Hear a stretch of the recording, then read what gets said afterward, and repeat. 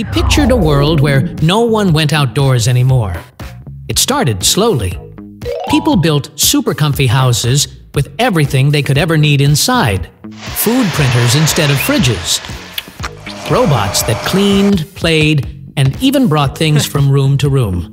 Schools were all online, sports were video games, and meetings happened only on screens. There was no need to go anywhere. Everything came to you. But then, the world started to change in ways no one expected. The parks were the first to feel it. With no visitors, grass stopped getting trimmed and flowers drooped from lack of care. Trees dropped their leaves, and no one came to rake them.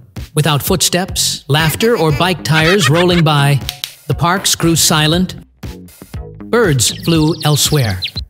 The sun still rose, but hardly anyone saw it. The sky painted beautiful sunsets each evening, but no one looked up to see. Then came the health problems.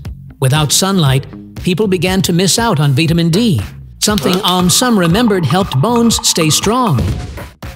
Without running, jumping, or even walking much, bodies grew weaker. Muscles got smaller, and energy levels dropped. People slept more, but felt less rested. Everyone had more time, but felt more tired.